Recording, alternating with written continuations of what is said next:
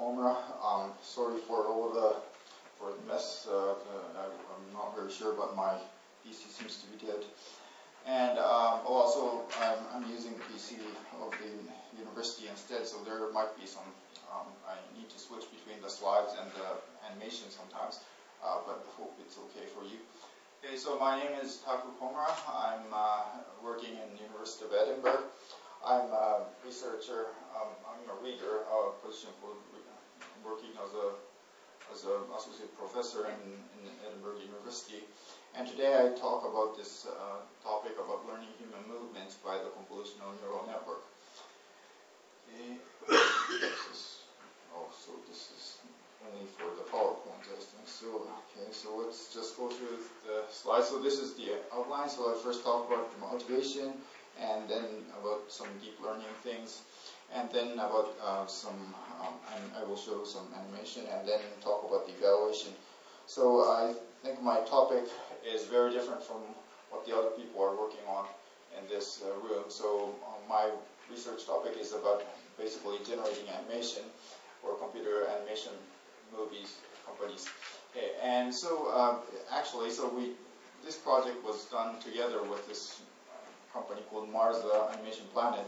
So they are a sub-company of Sega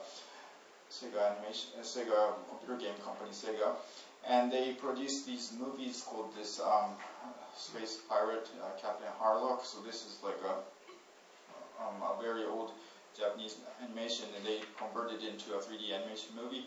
They also were planning to produce this animation about the dogs, which were why we were working together. So when creating this kind of animation, it's very time-consuming and money costing. So what people do is like they do use a method called keyframe animation. So this is like, say you want to generate this kind of a nice-looking jumping motion. What you usually do is that you just, instead of preparing all the frames of this motion, what you do is basically you prepare 3 frames. Okay, so this is like a representative frames of this jumping motion. And then the system is going to just do some interpolation between these frames and then construct this natural-looking jumping motion. So this is something that the animators do. But the animators, so if we want to have like a movie of like 2 hours or 3 hours, it's very time-consuming. So they have to like produce thousands of keyframes. And this company, they hire like hundreds of animators for doing this task. So this is a very money-costing business, and so the reason that we had a chance to collaborate is to make use of motion capture data. So motion capture is a system to capture the real human motion. So you put a lot of markers on the human body, and then you put a lot of cameras inside the room. You move around, and all your motion is going to be digitized. So this is very useful, and nowadays these devices are not very expensive anymore. So we can actually capture the real human motion and apply them to the characters in the movie. So this is one of our motivation.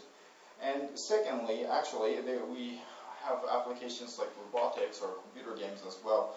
So when we want to control these kind of robots or humans, actually their degrees of freedom is very high. So usually they have like 30 or 40 joints, and all these joints have to be controlled simultaneously to conduct this kind of motion, like climbing over the stairs or climbing over this kind of uneven terrain. So when controlling these robots, still we want to use something like a gate pad. So this is very low-dimensional signal. So it's just like specifying the direction that these robots or the humans are moving. Maybe you press the button to jump or do something, some specific action, but it's very low-dimensional. So the problem is that we want to control this kind of high-dimensional system using low-dimensional signals. So this is something that is of the interest of these robotics and character animation. Okay. And so, what we did, here was supposed to be an animation, but because of this trouble, I cannot show it now.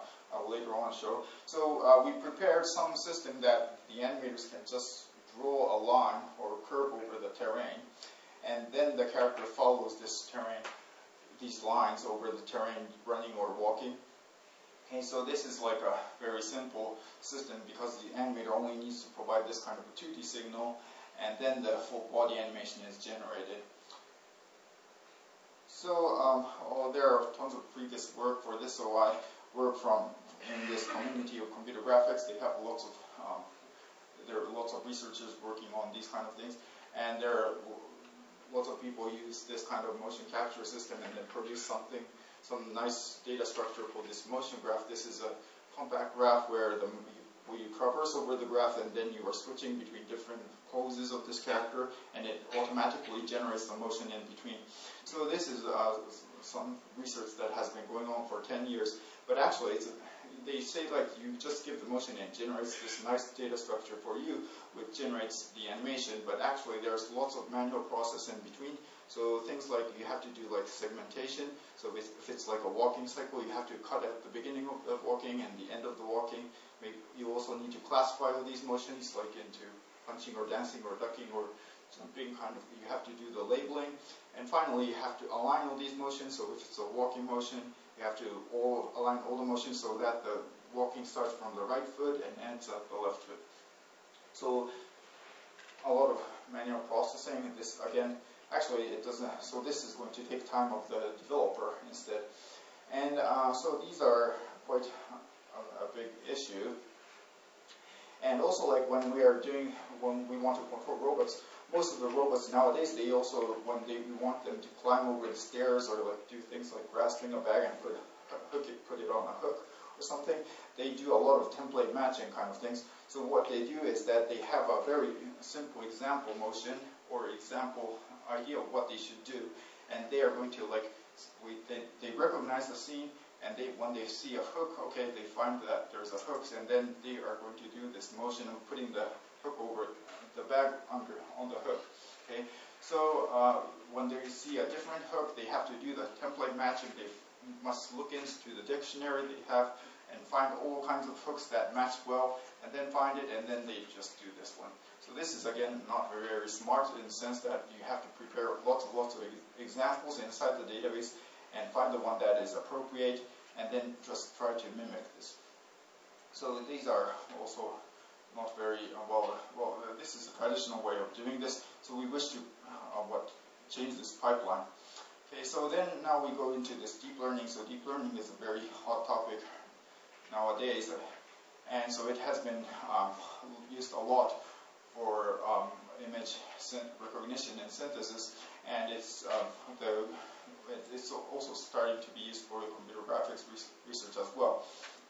And the thing is that the good thing is that we can learn from a huge amount of data, and this is something that was difficult by previous researchers.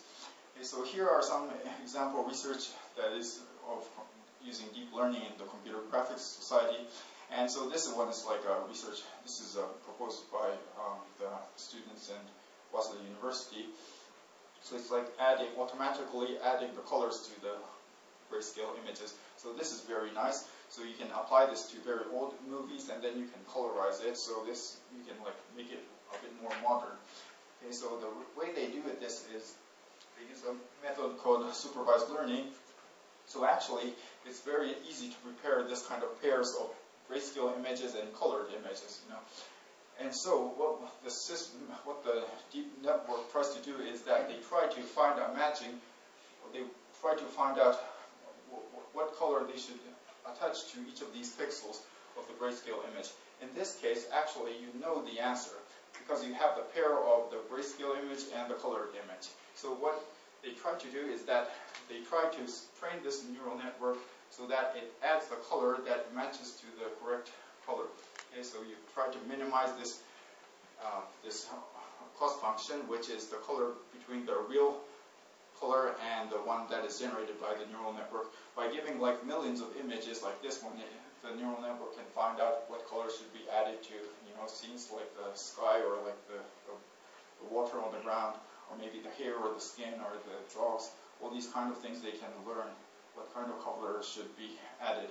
And another popular topic is like this kind of face generation. So there are millions of face images on the web. So we can download these kind of images and dump this into the neural network. Yeah? And then the system is going to automatically learn all the axes that are important for generating these faces. So these axes can be something like the hair color, or maybe the height of the nose, or maybe the distance between the eyes, or all these kind of things. So actually, these kind of parameters are just automatically learned. You don't need to really specify them by yourself. So this is an unsupervised learning scheme. So because you're not really providing any kind of information of what the face should be like, you just provide all these images, and it automatically learns all these axes that features the face. Okay, so just coming back to this merits of the deep learning. So as I said before, it can learn from a big data, so you can learn from millions of images or millions of motion data. So this is good. And also it does the automatic feature extraction, so you don't need to like say, okay, here we want the face is something that is composed of eyes and nose and mouth, and then the distance between them should be like this and that. You don't have to do anything like that. You just dump all these images to the system. And it's also like parallel friendly. You can use the GPU very efficiently, and you can handle nonlinearity and high compression rate, very fast data construction. Actually, some of the the results today is about those. So now let's go a bit more into what I do. So we use these kind of supervised and unsupervised learning. So we first do something called this, use this convolutional autoencoder. So this is an unsupervised learning approach. So we just give a lot of motion capture data to the system, and it automatically learns what the motion is like. And secondly, we do this convolutional feed-forward network. So like I was describing before, so we want to let the animators draw some line over the ground, and then let the character follow this and generate natural motion. So this is like actually a regression problem. So it's like producing a regression function between the line over the ground and how the full body motion, how the body should move. Okay. And so those are the main things that we do. Okay. And so now let me talk a little bit about this autoencoder thing. So the human body space is actually not very small. Actually, it's relatively large. So assuming that we have a character, so the human body has about like 20 joints. Okay, so we have 20 joints, and each of them we can represent it by the 3D coordinates in the Euclidean space. So after all, it's going to be like a 60-dimensional data. Okay, that's for one frame, and that goes over time. So it's going to the size is going to be larger. But we use this representation of 60 degrees of freedom. But actually, all the poses of this 60 degrees of freedom are just not in the full 60 degrees of freedom space. But there's something called a subspace, which is a low-dimensional space where all the natural human motion exists. Okay, so because like there can be like very strange motions, like your neck being bent too much, or like your arms bending backwards too much. These kind of motions are not natural, so they are not going to be in this motion manifold, okay, this subspace. So we actually want to, it's very good to know this kind of motion manifold, so then we can do a lot of things and recognize human motion. Okay. So for example, we can do something like this projection. So if we have a very odd motion, so say we have a very corrupted data that is like due to the sensor noise or whatsoever, we can project it onto this motion manifold and convert it nicely to the natural looking human motion. Or we can also like do something like interpolation. So we have, assuming we have two different poses, we can naturally interpolate these poses on this motion manifold. Then the in-between poses are also going to be natural looking human motion. So also we can actually calculate the distances between different motions. So if we have two different motions, we calculate the distance over in the 3D, in the Euclidean space. Actually, it's not going to be very accurate, but if we calculate the distance over this manifold, it's going to be more accurate. Okay. And so those are what we can do. Sorry. So where are we? Okay. So this, for this purpose, okay, for calculating this natural subspace of human motion, we are using this technique for this autoencoder. So autoencoder is a method to convert the representation of this original motion into this subspace representation. Okay, and so the method goes like this. So assuming that we have this corrupt. So what we do is that we give the motion as the original motion. We're going to add a lot of noise to the motion, so it's like moving some joints to some random location or changing the values to 0. And then we're going to pass it through this autoencoder. So it's converted into the hidden units and then converted back to the original motion. Okay? And then when it's converted back to the original motion, what we try to do is that we try to make the difference of the reconstructed motion. This is x. This is the reconstructed motion that is passed through the autoencoder. We want to make the difference of the reconstructed motion and the original correct motion as small as possible. So we try to optimize the neural network so that all these noises are removed. Okay? And by repeating this process for lots of motion, we can generate this kind of a motion manifold that corrects all the motion and which is actually consisting of all the natural looking motions. Okay? And so that's the one thing we do. And then we do something called this convolutional neural network. So this is, again, used a lot for image recognition. And so the point of this method is that it learns some kind of a filter that is naturally representing all kinds of motions. So the filter, the convolutional filter, is just a small size of image. We are going to slide this all over the image, okay, and try to make use. So we are going to do the convolution of this small convolutional filter and images, and then that's going to produce something called this feature map, okay?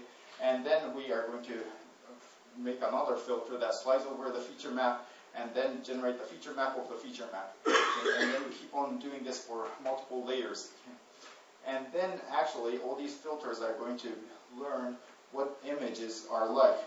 Okay?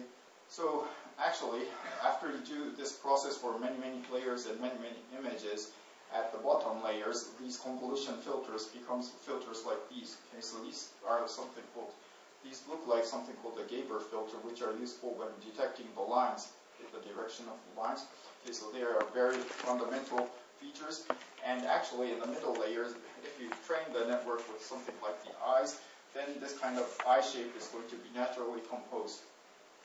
And at the highest layer is going to be something like the human face. So these kind of filters are naturally generated just from the example images.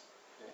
And if we train the network with something like cars, it's going to naturally learn the components of the cars, and then the car shapes, and it might be animals. It's going to learn all these kind of hierarchical structures. Okay? This is very interesting because we're not really telling the computer anything. We're just giving all these images, and it naturally finds out all these features. So we apply the same idea to human motion. So what we do here is that we give all these motions. So the filters in our case is going to represent a short duration of motion. Okay? And so we're going to do the convolution between the motion and the filters. Okay? And if the similarity of the filter and the motion is same, the value of the hidden units are going to be higher. If they are very different, the value is going to be smaller. Okay? By doing this, so what we are going to do, as I mentioned before, autoencoder is that we give the motion, we are going to encode and decode again. And we try to make the decoded motion as similar as possible to the original motion. Okay? And so by doing this for many motions, we are going to be able to learn all these filters that are going to represent all the motions. Yeah? So these are very useful because we can generate all kinds of motions by combining all these smaller number of filters. So that's something like, this is like learning how the motions are composed. Okay. And now maybe I can show a little bit of this movie that I was preparing.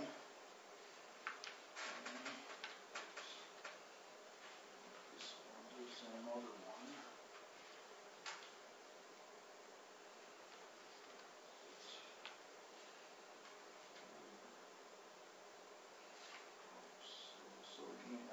Maybe it's not there.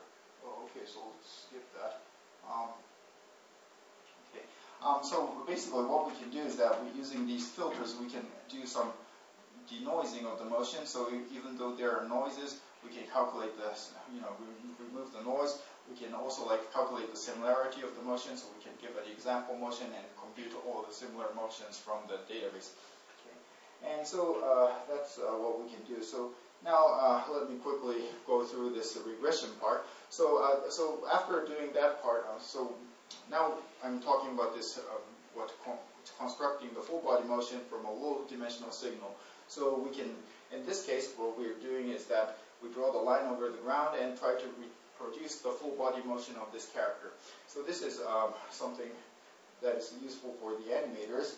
And so we generate this neural network for doing this purpose. And so when doing this motion, so we at the end, again, we have this motion manifold, so that all the motions are represented in the hidden unit, the hidden unit space of this motion. And so there is a subspace of the motion. We just can generate the motion over this subspace. Okay? And so let's take a look at this movie now.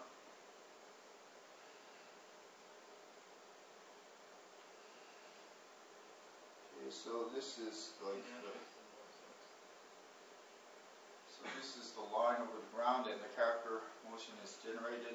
So the animator in this case only needs to draw this line over the ground. So the point, actually the density represents the speed of this character. So if you have a sparse point, it's going to move faster. By making the character face sideways, we can actually reduce size. And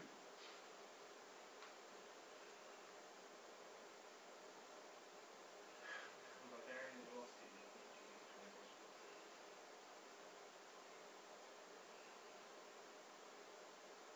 You can also use different characterizations. So here is only specifying the position of the hands and producing the full body motion, because we have the information about the subspace of the motion. By just giving these constraints, we can generate a natural full body motion. So this is something like editing the motion in the subspace of the motion manifold. So using all this running motion, we can just edit the motion to grab things or walk over these stairs.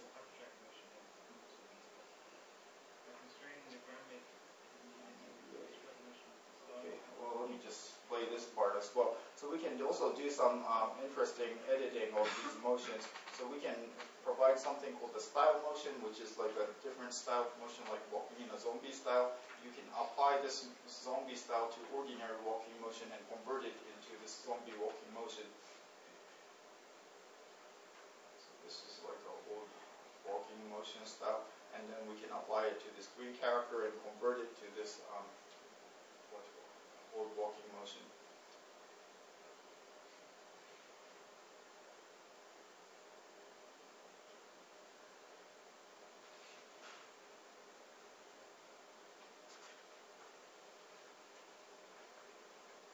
Okay, so that's pretty much for this movie. Let's go back to the slide a little bit. Okay. And yes. Oh, actually, so we have a newer version as well. So this is another movie. So we can control the character so that it walks over this kind of an uneven terrain. So here it's like we are also taking into account the geometry of the ground. So in order to control this character.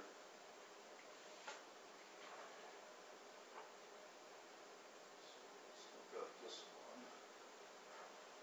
So here you can see that this line is drawn over the ground. So this is generated by the gamepad controller, and the character takes the shape of this geometry and then conduct the motion that is appropriate.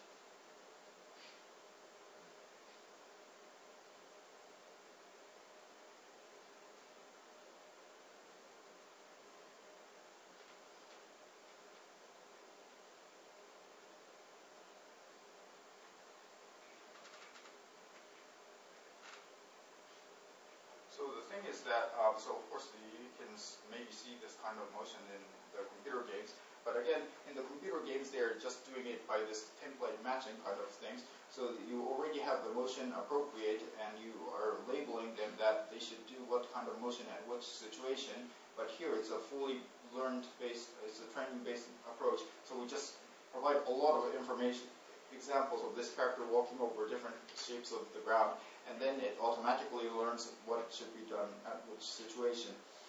Okay, and okay.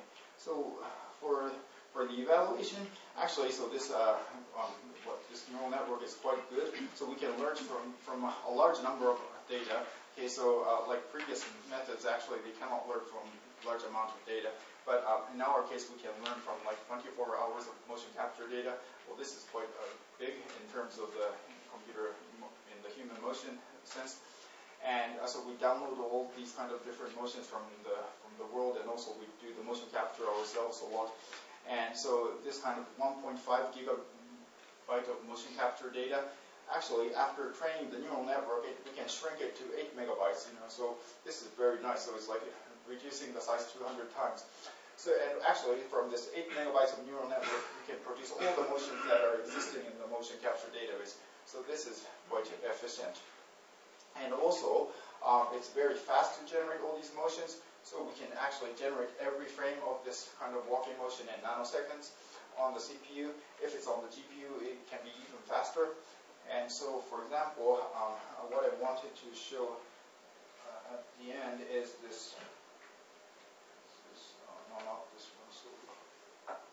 So maybe just a quick show.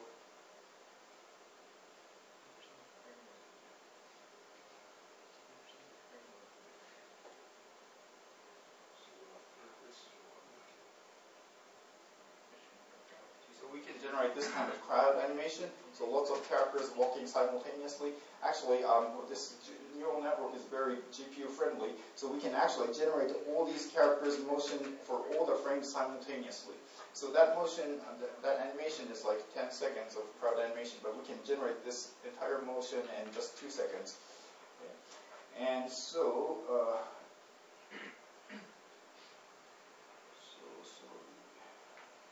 so now almost the end. And so we are collaborating with Professor Kitamura's lab. And so we are, because we are interested in this motion of like grasping and manipulating objects, there's a motion capture system here which can capture all these kind of fine movements of the fingers. These are very useful when we want to generate motions like opening a cup or something, or like maybe like using some tools. These kind of motions are very difficult to capture by existing motion capture systems. So this is very good. So we can capture loads of motion of fingers, and then train the neural network based on this. And then we can use this for like maybe like controlling the robots to do some similar manipulations. So this is something that is going to happen pretty soon. And I'm sure this is going to be a good research direction for Japan as well as for the UK. And so this is, well, hopefully we can do some good work here. And so, so in summary, these kind of neural networks, they are very useful for the human motion capture data. So it can like learn from a lot of data. And we are also it's not like we are just using existing systems and like just applying to the human motion. We are actually proposing new novel architectures of neural networks so that we can handle these constraints, these real-time constraints, or the size of the neural network should be smaller. We propose different methods for this. And we can, at the same time, we can import lots of new ideas in the machine learning community. So if you know, there are like thousands of papers written every month, I think, and uploaded to some archive. So nowadays, people can't wait for publishing in the conferences. They just upload to the archive, and then they present to the world. So we have to keep updating what's going on. And so, so on the other hand, computer graphics is very good for this kind of, as a target of applying machine learning. So machine learning, basically, they have been used a lot for natural language processing and also like speech recognition and image recognition. But computer graphics is another interesting application. So I think it's very beneficial for both communities. And so, yeah, so that's pretty much all for my talk. And sorry for all the confusion and the mess, but I hope you could understand what we are doing now. Okay, thank you very much.